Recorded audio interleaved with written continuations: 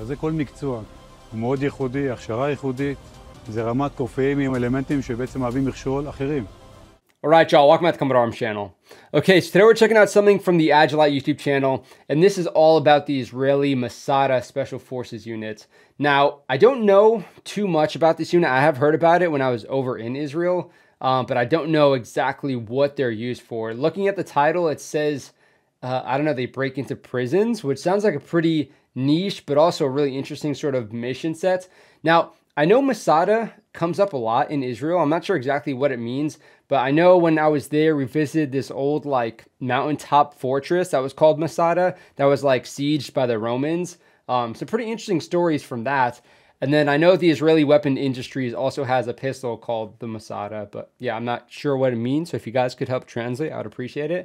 But it looks like it's going to be a good video. I know Agilite does some pretty solid coverage of these Israeli units, so should be cool. Let's check it out.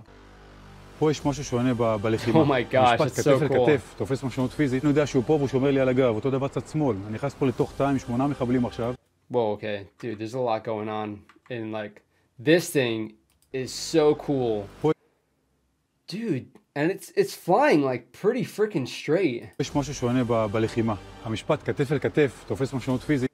I'm not sure what אני יודע שהוא פה והוא שומר לי על those הגב, are אותו slick. דבר צד שמאל. אני נכנס פה לתוך תא עם 8 מחבלים עכשיו. אם אתה לא תסמוך עליו, לא תרוץ קדימה, ופה כולם רצים קדימה, כי הם סומכים. זה יוצר אחוות לוחמים פה, וחבר לנשק, מה שנקרא אחלה נשק, כי כולם ביחד. הלוחם לא יכול בלי התמיכה שלו מה... Oh, dude, that's so cool. Their shields especially, I've seen those. חבר לנשק, מה שנקרא אחלה נשק. Dude, are those the כי כולם monkeys? ביחד. הלוחם לא יכול בלי התמיכה שלו מאחורה, הוא מבין את זה, ואותו דבר פה. כולם פה לאותה מטרה בסוף. Damn, dude.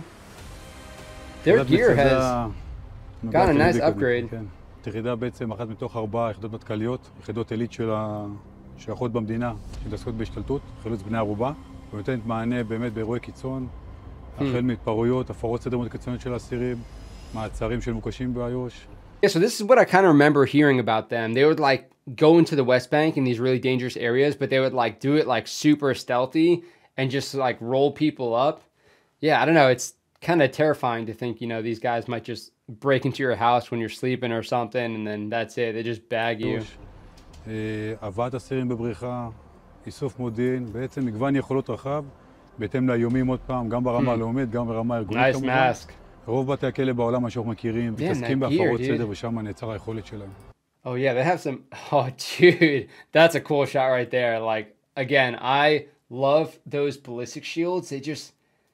I don't know, they just look...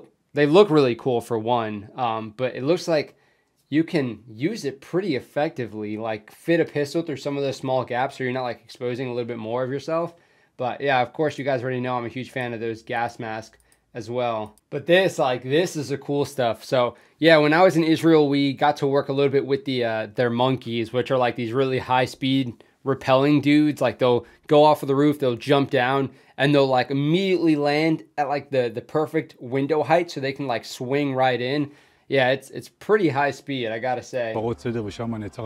Yeah, that device right there makes it really easy. מקבילה עלינו שמתעסקת גם בחילוץ בני ערובה. זאת אומרת, כל המקצועות הנלווים, בין אם זה צליפה, פריצה, לוחמה מלמעלה, ולכן רוב היחידות בעולם בעצם הסתמכו על יחידות נוספות עם היכולות האלה שיגיעו בזמן אירוע של השתלטות. הרבה פעמים מגיעים מחו"ל ללמוד, להבין בעצם איך הם מתמודדים. לא פעם, פעמיים באו יחידות כאלה או אחרות, ראו את הפיתוחים פה ובעצם פיתחו אותם שם בהמשך. יחידת מצדה, כמו שאמרתי, עצמאית לגמרי, מנושא הדיכוי הפרוץ ועד החילוץ, עם כל היכולות בעצם in-house. אז זה כל מקצוע, מאוד ייחודי. Yeah, that was a really interesting thing with Israel. Like, if they didn't have the specific technology or sort of equipment for the specific role or mission that they were trying to go into, like, because they were always like developing kind of like niche tactics, but they would also develop gear that was specifically for that specific mission or that new sort of tactic that they were trying to develop. Like, I know when we were there, the terror tunnels were kind of a big focus. And again, they had like their own gear focused for that, like their own like ballistic shield setups and whatnot. And yeah, it was pretty gnarly to see. הכשרה ייחודית, החשיבה היא שונה קצת. זה רמת קורפאים עם אלמנטים שבעצם מהווים מכשול אחרים. Dude, I want that grip module so bad. דרך סורק, זה אומר 2-2. וכל פגיעה שלא תהיה במחבל, תכשיל את המשימה. זה צוות פריצה עם מיגון הרבה יותר קשה. חייב להיות מענה מאוד כירורגי, נקודתי, ואם אני לא יודע לפרוץ את המבנה, אני אגרום יותר נזק מאשר בעצם המטרה. The budget to just blow up walls like that.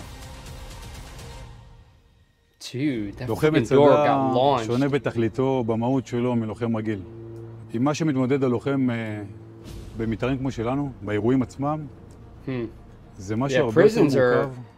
Definitely a complicated issue. מיגון שהוא הרבה יותר גבוה, אוכלוסייה שהרבה יותר מאיימת. בנוסף לזה אין ספק שגם הלוחמים שלנו פה הם בכושר לחימה מאוד גבוה. רוב המתארים שלנו זה תחת גז, זאת אומרת לחימה הם... Damn, okay. They're training pretty freaking hard too. What? So they got like, were those elevation masks that they're running in? Possibly. And then you got the dude dragging the sled with the gas mask. Dude, if you ever want to like be on the verge of feeling like you're about to have like a panic attack, just try and do anything really strenuous with a gas mask on, because you're trying to get that oxygen as, you know, as quick as you can. And normally you would be able to get that, but with the gas mask, yeah, you're really just fighting not to pass out. זה תחת גז, זאת אומרת לחימה עם מסכות, עם כל המורכבות, עם ציוד, עם משקל רב עליך. It gets you acclimated to it though. עצמם שליחות אחת על השנייה. לוחם יכול לרוץ לתוך תא נקודתי בתוך אגף, בתוך כלא, ובעצם השליחה מהר מאוד לאגף מקביל, לבית סוהר, ומוצא את עצמו רץ מזירה לזירה בלי הפסקה. ולכן כל פעם הוא רצף המשכיות של לחימה, עם כל הציוד עליו, עם חוסר נשימה והכל. I'm guessing this is like some Krav Maga. I know Israel goes pretty hard with the Krav Maga. And I mean, it's great for a special operations dude, especially because you just need to be able to like call upon that violence very quickly. And that's pretty much what Krav Maga is all about. Just being violent very, very quickly to kind of put yourself in a better position, or just disable that person a little bit quicker. חוסר נשימה והכל, והפעלת שיקול דעת למזעור הנזקים. ובגלל שהיחידה יש לה את המומחיות באמצעים קטלניים ופחות קטלניים, לאור רגישות האוכלוסייה איתה אנחנו מתמודדים, והיכולת להפעיל מגוון רחב של אמצעים כאלה או אחרים, זה גם מאפשר למפקדים לקבלי ההחלטות בעצם, לתת את המענה באמת המיטבי בהתאם לסיטואציה. כי לבוא ולהרוג זו האופציה הראשונה. עצור שנייה אחת. האם אני יכול רק לנטרל אותו? התוצאה של מוות בקצה יכול להשליך ברמה הלאומית, הבינלאומית, ולכן אני לא אחשוש לעשות את זה, אבל לפני זה אני מסע את כל התהליכים והאמצעים שמשתתפים, ברמת הלוחם כמובן, מרמת קרב מגע. There you go, Krav Maga. Damn, okay, that shot right there, so cool. Yeah, again, this was something, so I was a Hearst master at the time when we went to Israel, so like I was the helicopter insert and extract kind of master. And when I saw like their rope bags, just like really smart, especially like having a rope like kind of going outside of the helicopter like that, gets the pilot a little bit on edge, especially if they're not used to doing that so much. So the rope bag helps with that. And of course, it just helped with kind of controlling that rope a little bit better. But this thing right here, like their grip kind of rappel module. So if you would squeeze it, you would repel. If you squeeze it too hard, like, you know, if you started like freaking out or I don't know, something happened, if you squeeze it too hard, you break. And if you let go of it, you would break as well. So it was really easy to like control the descent. And again, like for something like this, especially if you're going, you know, from a roof into a window, makes it a lot easier to be able to control it. And especially when you're trying to go hands-free with one of your hands so you can use it for your pistol. Yeah, pretty solid. ובסוף גם לירי חי. הלוחם יודע להשליך את הניסיון שהוא צובר במתארי הכלייה, למעצר מבוקשים באיו"ש, והיכולת להתאים כל אמצעי אמל"ח בהתאם למשימה הספציפית. המילה ורסטילי פה היא מילה שכותרת. לוחם עוד פעם לא נשק 2, יש לי פה לוחמים מגוון רחב של אמצעים ונשקים, אבל זה בעצם הגדולה של הלוחם, לקחת כל המגוון אמצעים ולדעת מתי להשתמש איפה. הוא יודע מה הגבולות שלו, מה האמצעים שמאושרים לו, ופשוט ירוץ קדימה. Yeah, damn, no kidding. They have like every capability they need. שזה בעצם נמצא בכל לוחם. יש פה משהו בעצם שבונה אחווה מסוימת. מה הכוונה? את המקצועיות, אתה מכשיר אותו. את הציוד אתה קונה לו. אבל להכניס אותו לתוך מיתר, כמו שאמרתי, מורכב מאוד, צפוף מאוד, שהחבר שלי לצידו סומך עליו.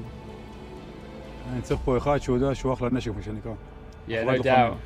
Yeah, and I've kind of talked about that a lot when it comes to like CQB, is you really need people you can trust and rely on to, you know, go into the room, to have your back, to not like leave you in a room by yourself, to kind of pick up on that slack, be a free thinker, and just make sure like you're covering each other's asses. Because if you're not, then it's going to get super sketchy. And it's going to make things very problematic if, you know, you don't have that trust inside that team. And it also helps just if you're kind of used to working with them, you can flow a lot better. You can do things without actually communicating them, and you kind of understand how everybody else operates. גאוות יחידה. שהוא רואה משימה, הוא מאמין בה, הוא מבין אותה, והוא רץ איתה מהעד לטף בלי לעצור. ויעשה את זה הכי שהוא יכול. אני קצת מחייך כשאני מדבר על זה, כי זה... הייתי במספר יחידות מובחרות. פה יש משהו שונה בלחימה. מה עובר על הלוחם בצוות, בשגרה. אתה לא יכול להיות מנותק מהלוחם שלך לצוות. Dude, the shot, it's so gnarly. איך הוא קם בבוקר, ואם הוא ירד טוב במטווח באותו בוקר, או שהלך לו לא טוב, או שהוא אפילו חולה. עצם המתאר, כמו שאמרתי, אתה עובד בצפיפות, בתא לחימה צפוף. המשפט כתף אל כתף, תופס משמעות פיזית, אני יודע שהוא פה ושומר לי על הגב, אותו דבר צד שמאל. אני נכנס פה לתוך תא עם 8 מחבלים עכשיו, ואני צריך לפי שיקול דעת, ולדעת שהוא שומר לי על הגב. זה יוצר עוד פעם, אחוות לוחמים פה, וחבר לנשק, כמו שנקרא אחלה נשק. ברמה שלא הצלחתי להגיע לה ביחידות אחרות.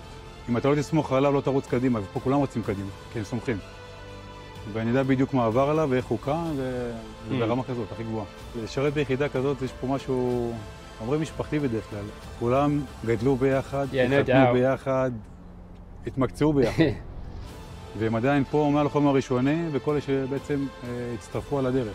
וזה יוצר באמת אווירה משפחתית וכימיה, כמו שאמרתי, שמשפיעה על הכימיה המקצועית ברמות הכי גבוהות. אין אצלנו ביחידת חייל חובה, שלא אחד מהלבל של המשפחה הזאת. כי כולם ביחד. הלוחם לא יכול בלי התמיכה שלו מאחורה, הוא מבין את זה, ואותו דבר הפוך. כולם פה לאותה מטרה בסוף. ולוחם שגדל פה רוכש משפחה ואחרי זה מקצוע. Okay. Oh, damn, their logo is actually freaking sick too. Yeah, what he said, I gotta say, well said. I mean, you kind of see this a lot with special forces units is you kind of understand that you guys are all on like a common operating picture because you've all kind of struggled together just to be able to get into the units. You all train together, you all get like really common ground, just going through the training, going through all that suck together. And you know, if you can get through that really crappy stuff together, when you actually go on mission, you can definitely rely on each other a little bit better because you know that it's been worse at one point. It's been tougher at one point. And again, that training really just instills all that confidence in the team. Again, we've seen a lot of special forces units on the channel, but I gotta say, Israeli special forces always have like a specific role that they fill pretty freaking well, but they're also just generally like pretty versatile. Like their equipment is very solid, very set up for like a wide range of things. You can see here, they have like a lot of really nice sort of CQB weapons as far as like the shotguns and the M4s or what have you. But then they also have like the nice long range sniper rifles to be able to support those guys. And then of course, like their specific insert methods as far as like the rappel and stuff. So yeah, I don't know. It's pretty crazy to see how many special forces units there are in Israel, but it's also really crazy to see that they're all like really versatile, but they also kind of fit like very specific roles. And it's kind of interesting to see all that. But yeah, it's always really awesome to check out. Again, it was another solid video from Agilite. They have a lot of really good insight into these Israeli Special Forces units. And I guess it makes sense since they basically design all of the really solid kit for these guys. And it's all like pretty well proven as well. So you know that they're getting a lot of that experience and, you know, being able to cycle that back into the technology that's going to go back into the unit. Because again, they really do a pretty good job of, you know, developing this equipment and changing and adapting this equipment to fit whatever sort of role that they're going into. But yeah, solid video. Let me know what you guys think. If you guys have any other experience with this unit or any other knowledge, or if you have any specific operations where these guys were kind of like played a big role in it, then let me know. Throw it down in the comment section so I can go and check it out. Might not do a reaction to it, but I'd like to check it out anyway. But of course, I got to say a big thank you to everybody who's been sending me all of the patches, because like this one I got pretty recently, which was super freaking cool because it's got like the MP5 on it. And I saw it in like the video and I was like, dude, that's like one of the coolest patches I've ever seen. So I'm really excited to have that one up on the wall. We have some more from Varstaleka from the 20th anniversary. We have some of the new channel patches, which I need to see if I can put that on the store or what have you, because those are pretty cool. I'll probably do a community post, hopefully, if I remember it at some point. But yeah, those are exciting. And then yeah, I have a bunch of stuff. So even though we have 2 patch walls now, like they're getting pretty full already. So I do appreciate you guys sending those over because they're always like super cool to see, always super cool to get in the mail. And if you guys want, like, I'll trade patches all day, because I do still have a lot of patches from like the Army. I have like some rank and stuff from the Marines. So if you guys do want to trade, I can do that as well. But of course, if you guys just want to send it, then I'm more than happy to receive it. I'll have my PO box down in the description if you guys want to send some stuff. But I do appreciate it, because it's cool to just kind of see it grow over the years. And it's kind of cool to see all the different kinds of fans out there. So I do appreciate you guys. Thank you for enjoying the content and kind of letting me know down in the comment section. Thank you for the awesome recommendations. Because even if you're not subscribed, if you can recommend something down below and we can kind of check that out, it kind of increases our community reach, if that makes sense. But again, it also increases our sort of education on all these different sort of military units or military history. And yeah, it's really fascinating stuff. And I got to say, I've used a lot of the knowledge that I got from these videos just in like my normal day-to-day military career, because I can reference stuff a little bit quicker when we're talking about specific countries or specific units.